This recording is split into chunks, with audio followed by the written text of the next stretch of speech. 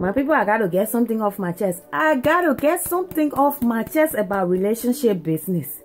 Okay? See, when these guys, they meet us, I know what they can be thinking, what they can be in the back of their head. Okay?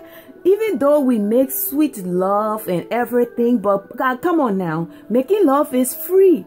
It's free. Between me and you, it's consensual, so it's free. It only costs you money if you go out in the street and you want to go have somebody who is selling their body.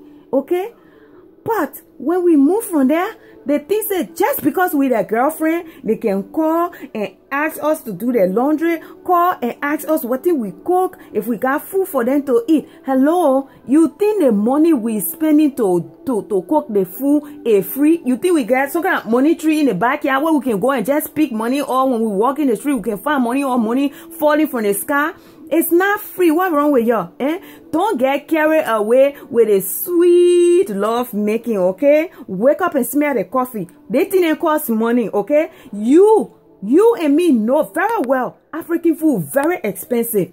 You want dry chicken, dry fish, crab, mackerel, you want palawa sauce, you want cassava leaf, you want the yam, you want the cassava, you want the palm butter, you want the red oil, you want all the fresh fish, you want some herbs and potato greens.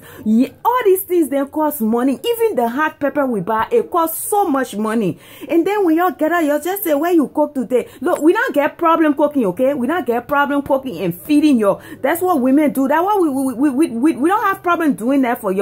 But y'all must think twice when you're asking us where we cook and we cook for y'all. You must think twice. Why y'all working for? Why y'all providers? Why y'all supposed to be the breadwinner? Why y'all head of the household? You don't just get up and ask a girl where you cook and you cook me something to eat. You gotta think that it costs money. It costs money. And the way our food when we cook it is sweet. It's sweet, and yes, you want it all. But you gotta think, it's not free. It's not free. It costs a whole lot of money. Even if you ask me to do your laundry, hello, in a country where we pay water, sewage, and sanitation, you should help contribute to my water bill. Buy the soap not free. Unless you want me to just wash your clothes like that, just put the water inside. You pay the water bill, just put your thing inside in the washer and don't put no soap inside. When y'all be asking females to do something, you must think, man. Because just because we your girlfriend don't mean say every time we make love, the bedroom can be full of money. When did that ever happen? If every time we make love, the bedroom can just be full of money, trust me, we're not bad. We're not bad. It won't be a problem to do these things.